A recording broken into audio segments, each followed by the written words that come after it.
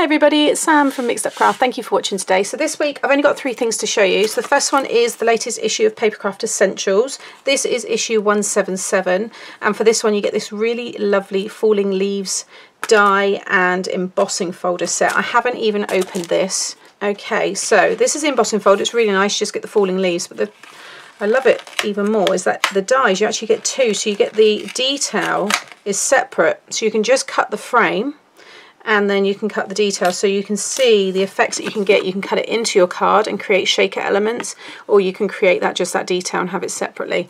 So I am going to make a couple of projects using this, and the inspiration is really nice, and they actually show you how to use your dies to make stamps, which I've done before. I've got a very old tutorial of using fun foam to make your own stamps, so there are some cards doing that within here. Also, I feature in this month, I am on the design team and I do a lot of the shape up features, so the more folded fun fold cards. So where is my one? Sorry, I forgot who it was that posted it on the group, but it was my stepper box card, which I can't, oh there it is, there I am, this one here. So I've done a mini version, which I haven't done a tutorial for, so yeah, watch out, I may well do one, but it's the 2-box one. It's super cute. And then there is the large 4-box one that I shared, the tutorial one, which hundreds of you have made. You absolutely love it. But yeah, so that was my stepper boxes feature, and that is the, like I said, the free gift there. It really is nice. In fact, where was the other? There's quite a lot of inspiration, but just as one example, look at that card. It's absolutely stunning, just with those 3 die cut leaves there, and then they've obviously got some stamps from their own stash. She's then embossed this background piece here and just used a light kind of dusting of some ink just to distress the edges there, and it's really nice. In fact, if I'm reading it rightly, she's used it, mixed it with the free For the Love of Stamps Autumn Harvest it is, and that's the free large A4 stamp set that comes with creative stamping, which I haven't yet got, and that's just reminded me that I should get it. Here it is, creative stamping. It's lovely, and I don't have a lot of autumn or fall stamps. I've got one nice stamp set with all the sentiments, but I don't really have a lot of stamps, and now I've got that nice leaf one there. I do have a lot of leaf dies. I don't have anything like that though. So, but here it is, it's that large A4 one, and it's brilliant, and that's issue 74, and that's on sale now. So I will link both of them below, because the inspiration for that, using the stamps and mixing it with this, is really quite special. I absolutely love it. And you have your pumpkins, so it's perfect for using for, you know, going into Halloween as well. It's just going to work really nicely. You can see the other inspirations there using that. So that's combined with the creative stamping, because they're like all under the same umbrella.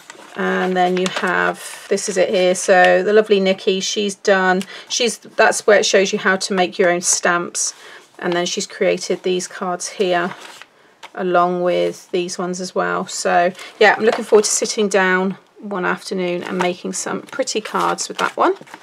Then this one's not really craft related, but it's completely related to me, and this is some storage that I've recently purchased for all of my rings. So I did share a video a while back now, and it was a little competition of how many costume rings I have, and I have a lot, 266 I think it was at that point, but they were all in a big glass jar, and that's how I've kind of kept them for years. But I was finding some of them were getting a bit damaged, and I was losing stones from some of them, so I wanted a way to display them. This is a glass display case. That's how it looks here. I got them from Amazon. They were £11 each. Now you don't have to store rings in them, although they do have all the slots for rings, but it's a big piece of foam, so you can remove it. Now I haven't got, it holds 130 something. Obviously when you look at the size of some of my rings, that takes up about 4 spaces, so I can't fit that many as it's intended for, but that's totally fine. So I have got 4 of these. So I've got 2 more coming, because I brought 2 initially. Here's the other one, and just realised that is not going to be enough room. But it's so nice now to be able to, you know, before a tutorial, or, you know, when I get ready in the morning, to just look at a glance and see all of my rings just there. And I just feel that they just seem to, I don't know, it's like that I can appreciate them a lot more, because there's certain ones that I've thought, do you know what, I haven't worn that for such a long time. And this one here is so delicate. I purchased this from an independent designer in China. So this lovely girl, she made all of these herself. She had a tiny little shop, and it's real little berries there. These are all dried flowers, these are feathers, and it is just so, I don't wear this outside. I'm just terrified if it rains, but I also forget to put it on in videos because it's been in its gift box, its proper ring box, so it's been hidden. Now I've got it displayed, you will see this feature, but it is so delicate. It is just to look at, and I absolutely love it. And I think it's got a bit now of an autumnal kind of look about it. So yeah, you will see that one feature some more, but it's just, I absolutely love that one. So that's just got a little home there.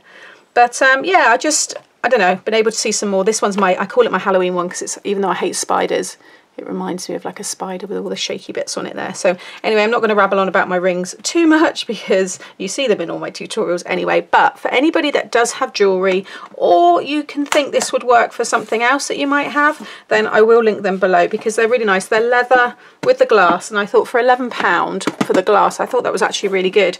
So once the other two arrive, then I will have the 4 stacked up there, and it just works much better for me. So yeah, that's what I've now got. And then lastly, this is actually my mum's. She's just purchased this. Now, she saw a video on the Tim Holtz Facebook Live that he recently done, and he has this new Colorize dye kind of system, and basically it's different layers to create a 3D kind of look, and it's brilliant. So this is Jolly Saint Nick, and you get 11 dies, and this is the die of Santa that you will create, and here he is here.